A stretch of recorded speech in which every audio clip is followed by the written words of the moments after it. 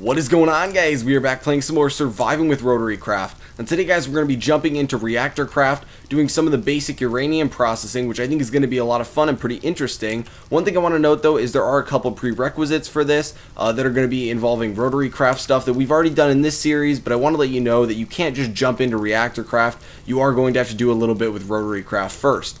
So a lot of the things we're going to be using today are going to be things like the microturbine that we've worked with before, the blast glass, which we got using the pulse jet furnace, so you're going to need that, a lot of that stuff, and then we're going to be using, bedrock gears, which means you're going to need the bedrock breaker, so all that good stuff. Then we can actually get into the ReactorCraft uranium processing. Now, not only are you going to need all these prerequisites, but you're also going to need to do a lot of mining or take a trip to the end, because we're going to need to get pitch blend. And the easiest way I'd say to get pitch blend is to go to the end. I did a little bit of a tricky trip where you go into the end and send the stuff back without actually having to kill the Ender Dragon, because I thought, you know what, if we want to test out some of the weaponry, we could do that with the Ender Dragon. But I have brought some of the pitch blend back. I do have a little bit more in this Ender chest here, but the basic idea is you want to get that pitch blend, which can be found under the Mushroom Islands, I think.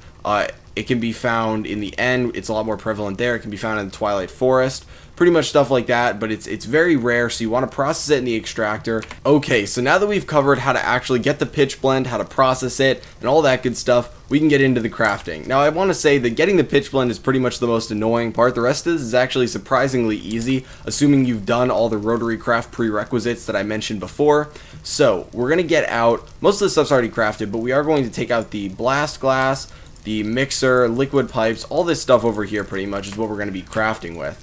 So, we do need to make some different pipes because we are going to be working with gas today. So to make these gas ducts, which are essentially the pipes that we're going to be using for gas, you're going to need hardened clay and glass. So those are pretty easy to make. The next thing that we're going to be making is going to be the Isotope Centrifuge. Now this is going to separate the uranium that we want to make fuel from the worst uranium. I believe it's enriched uranium is what we want, and then it's a little bit less common to get that. But you're going to need a little bit of bedrock for this to make the bedrock alloy ingots. The rest of it's relatively easy, just the gear units, some steel, and some base panels. So we have the Isotope Centrifuge, which is what we're going to be powering using the 16:1 bedrock gearbox and the microturbine. And then along with that, we're going to be making the, oh gosh, I can't even think of the name of it. If we go to the obsidian, you can look at uses for obsidian, and we can go over to... where is it? Blast glass, uses for this. Go over to the obsidian tank, which is what I was making before. So the uranium processor, which is what I guess I mentioned earlier, we're going to be processing uranium. This is what's going to give us the gas. So we're going to need 3 obsidian tanks, 2 liquid pipes, and a mixer. So it's relatively easy to make. Now, I don't know if the obsidian tanks... no, okay, so we don't make them in here. We got to make those in the other crafting bench. So 3 of those. I did have to go back and process 1 more obsidian because I only had made 23 last time we were working with it. But now we can hop back over here. We can go to the uses for this. And there we go. So the uranium processor. Now, we do have a lot of other stuff in here, such as DC electric engines, shaft junction, and pump, because you do need a steady supply of water. So that's what this is all for. We have the bedrock gearbox, the microturbine with a fresh reservoir, and the engine control unit and fuel line, so that we can get the microturbine running to actually get the centrifuge to function. Then I have a bevel gear and liquid pipes, and we're just going to leave the dynamometer in there because we don't actually need that today. The bevel gear is because the centrifuge is going to have to receive power from the bottom, and the liquid pipes are just because we need to pipe liquid today. So now we get to head downstairs, and we're going to be heading down 1 extra level today because I was running out of room on the previous level and I didn't want to keep loading it up. So now we're down here, relatively small room because it's not going to take up much room today. I do plan on expanding this, which is why I haven't made this wall into the stone brick yet, because we're going to expand it this way, and I guess eventually we're going to expand it this way. But the reason we come down so far is because there's a lot of stuff going on below the floor upstairs. You can see this netherrack is right there.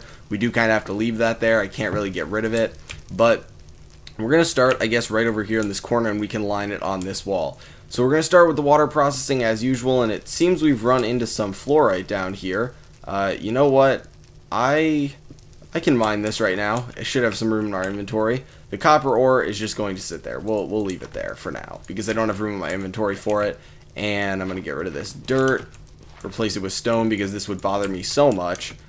And while I'm setting this up, I guess I can discuss, we just hit 4,000 subscribers, which is amazing, guys. I was contemplating making a video to say thank you to you guys for all the amazing support that you've given me.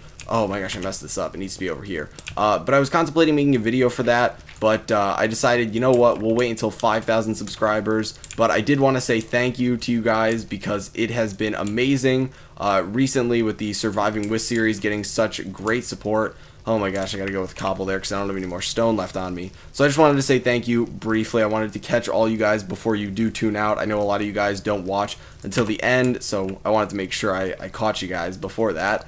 Okay, so now we need to do the typical setup here. A little bit of finagling around, and we can wrench this into place. Both of these should be good. We can flip them on right now because why not turn them on already?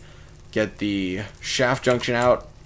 I have so many different transmission pieces in my inventory that I'm getting them mixed up. And get the pump out.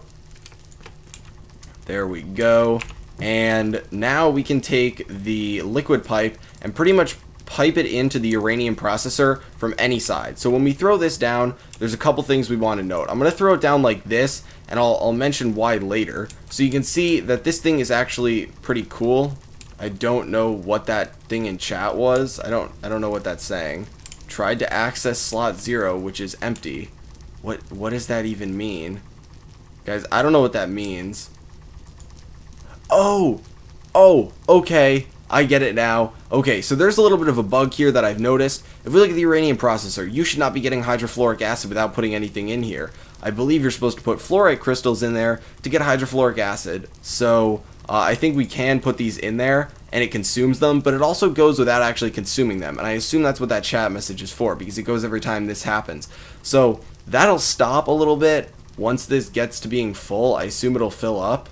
Yeah, okay, so now it'll stop. I assume that's a bug. I will try and submit that bug, I guess, because that's really not fair. You should have to consume your fluorite crystals, and if we throw them in there, you can throw them in there and they'll get consumed as you go, but they won't actually get consumed if you throw them in now. So I just got all this free hydrofluoric acid, so a little bit of a bug, but fun fact about hydrofluoric acid, it's actually a weak acid, but it's extremely dangerous, and is actually more dangerous than a lot of the strong acids. So just one thing to note. But you can see what I was saying before those chat messages popped up.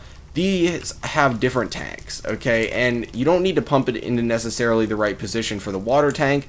This thing could be facing directly at me right now, and the hydrofluoric acid would be on the side with water, and it would still be able to pump water in even though it's not pumping it into the correct side. So the side doesn't matter when it comes to pumping water in, but the side does matter when it comes to pumping the gas out. So I'm going to throw this pitch blend in here, and it should start going. It's a lot slower than getting the hydrofluoric acid, but we're going to get the gaseous product, which I believe is it uranium fluorite? I'm not sure. It should be UF6, but we're going to be getting that, and then that's why we're going to be using these gas ducts, and we're going to transfer it to the Isotope Centrifuge, and this is where we're going to separate it into the two different types of uranium that we can have, which, like I mentioned before, is going to be a lot less common than the one that we want. If we go to uranium, we're going to get a lot of depleted uranium dust, and we're not always going to get enriched uranium dust, but we want the enriched uranium dust for later. So you can see that we start getting some uranium hexafluoride, and I'm going to leave these in there because I don't want to be cheating. I don't want to, get hydrofluoric acid without consuming some of my fluorite crystals. You can use any color of these you want. It really doesn't matter. But we need to make sure we use the gas duct out the front. That's the only side that matters.